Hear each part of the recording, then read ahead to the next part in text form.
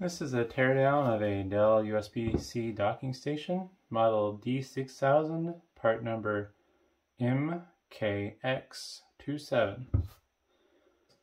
This particular style of docking station, they always tend to be damaged for some reason.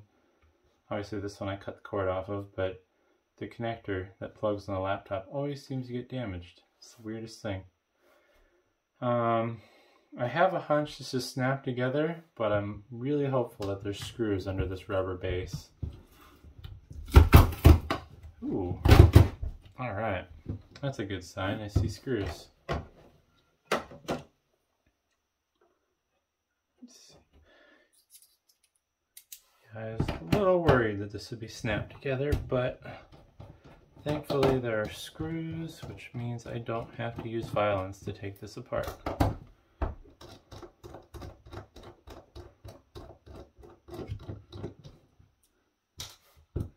Kind of interesting on this base how they molded a raised section for the model tag and the badging.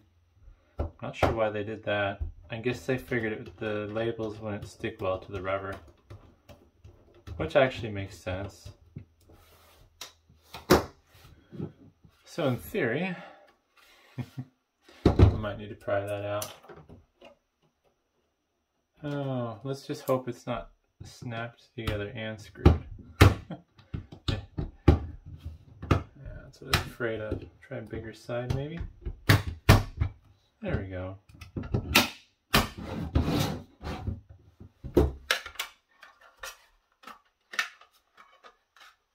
Alright. Oh, that's interesting. I wonder.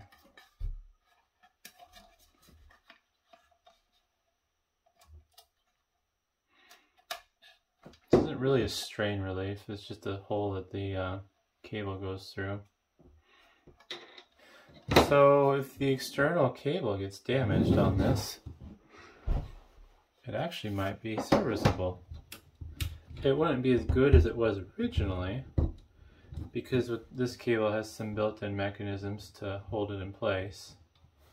But on the other end, it's just a USB-C cable.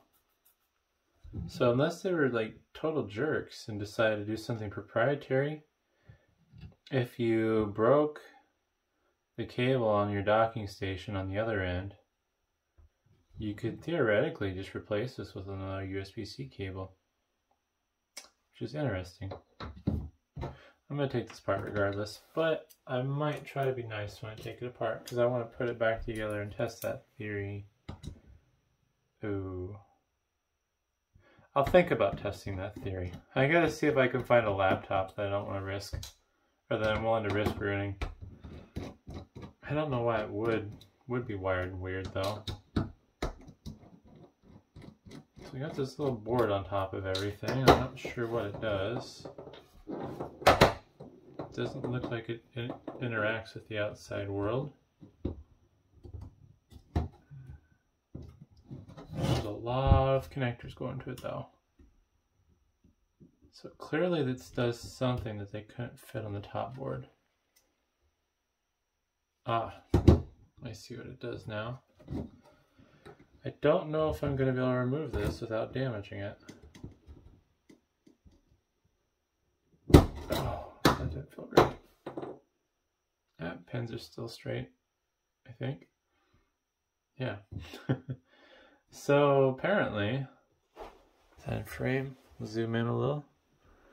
Apparently, they decided to separate the power regulation from the main PCB. I guess we'll find out here in a second, as there's some more screws I can remove to get this massive heatsink off. I'm really surprised that the bulk of the weight of these is from the heatsink. I always knew they were heavy just from general handling, but I never knew why, because this is actually the first time I've tore apart one of these USB-C docking stations from Dell.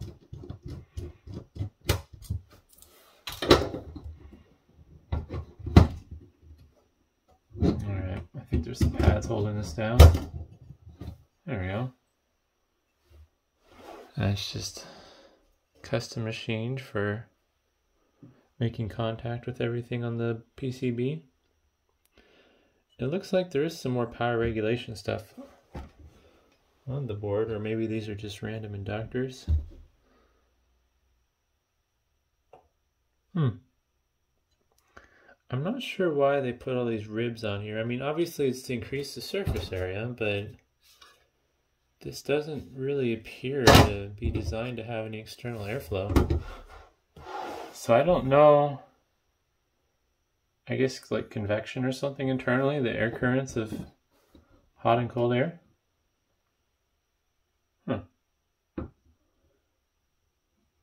I'm just gonna see if this comes out real quick.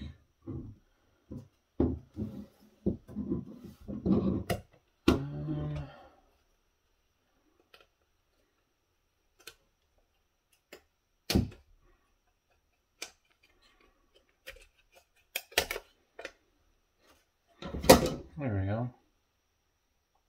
Quite the board. I don't want to disturb the thermal pads on this, so probably won't get too close to a look. There is some Nanya memory on there. And there's the USB-C port that goes to the outside world from this unit.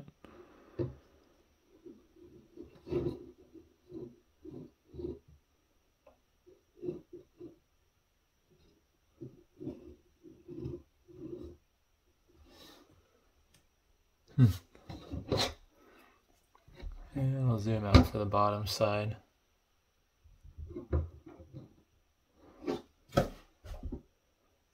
See a little Realtek chip there. And that seems to be kind of in line with the network port, so that's probably for the networking. I'm not sure why, but my camera is not playing nice with focus today. Granted, I just zoomed in 12x, but I don't know what's going on. I'll clean the lens real quick with my dirty finger. There we go. Maybe that'll help. It just doesn't want to focus. Weird. But yes, that's the bottom side. So I'm going to just put this back together real quick. Actually really nicely constructed. These have always felt really heavy duty, and the only real downfall on them is the USB cable. It's a shame that, like, they did a nice job where you could replace that, but why not put that USB-C connector on the outside? I would hate to think it was engineered to fail, but that's kind of what it looks like in my opinion. Like, why would you use a easily replaceable part for something that's not designed to be user serviceable? They could have just as easily used a pin header to connect that to, or something else, but they went with the USB-C.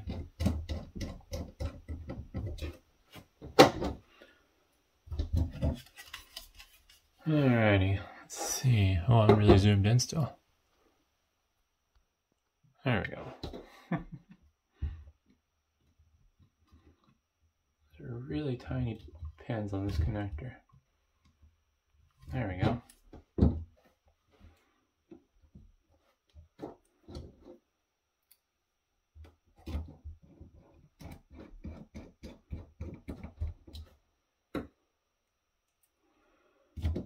Oh, the other problem is the only USB-C cable I have that I can think of. Well, actually I have two of them. I have one for my Oculus Quest 2, and I have one for syncing data off my phone from USB-C to USB-A. I'm going to see if I can find a compatible laptop and power supply, and I guess a peripheral to make sure it's passing through to the ports. Alright, so I'm back with more stuff. And this is something I feel like I'm going to regret. I feel like I'm risking this for no reason. But I am at the same time curious. So I guess the first thing to do is plug this in. This is a 130 watt power supply. I don't know why I feel like this can explode, but let's put safety glasses on first. Safety first. And we're just gonna, yeah, no flame, no smoke. Power supply light's still on, so it didn't short out. The indicator light on there, which I think, I don't know if this has a power button or not. This does not have a power button. Oh, it lights up the front light. Okay. Alright, well, the next question will be, is does this laptop work still? This laptop was fixed under warranty, but it behaves strangely if you leave it off for too long, unplugged. I really want to sell it. It's a really nice laptop. What was this thing even? Latitude 5580. I think this is 6th or 7th gen. And I don't remember if I have a 2.5 inch or an NVMe drive in there. So I think while I'm waiting for that to boot, I'm going to plug in one end of my cable. This is from my Oculus Quest 2. The cable's not as thick as the one that came with the dock, so I'm a little worried about that. Also, that's interesting. The laptop's not flashing on my screen, but it flickers on camera. I've never seen that before on a laptop. That's weird. So, here goes nothing. I'm gonna make the regrettable decision of plugging this into the dock. No flames. And we're gonna plug it into the laptop now. Where's the brightness key? There we go. And pull up the battery. Currently it's on battery. Please don't blow up my laptop.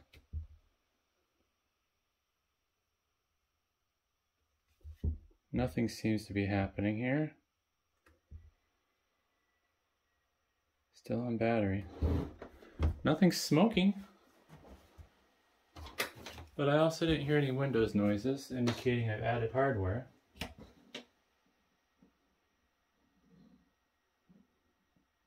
Huh. Well, that's disappointing. Unless it's not compatible, but this has a USB-C port on it. So that's disappointing. That concludes the teardown though, I guess. I will have to double check to make sure this USB-C cable is still good. I'll plug it into my Quest and see if it charges still.